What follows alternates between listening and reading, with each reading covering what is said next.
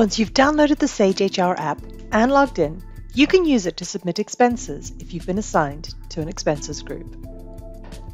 On the Home or Workspace page of the app, tap on the plus at the bottom. This will give you the option to request time off, add a new expense, or request feedback.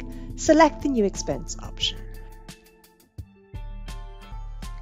From here, you can easily add the details of your expense, add the amount of the expense, and if you need to, you can change the currency of your expense. Select the date and then add the category for your expense.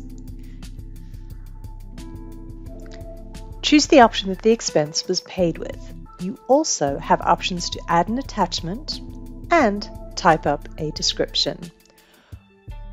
Once you're happy, click Submit to submit your expense. You can also add an expense from the Expenses option on the Workspace page. From here, you can view any previously submitted expenses simply by clicking them. You can also add a new expense by clicking on the plus at the top of the page. From here, simply enter the relevant information for the expense. Once submitted, the expense status changes to awaiting approval. You can filter your view of your expenses in the app by clicking on All Expenses and then selecting the options All Expenses, Awaiting Approval, Awaiting Payout, Paid, and Declined. Once you have submitted the expense, the next step is for the expense to be approved by an expense approver.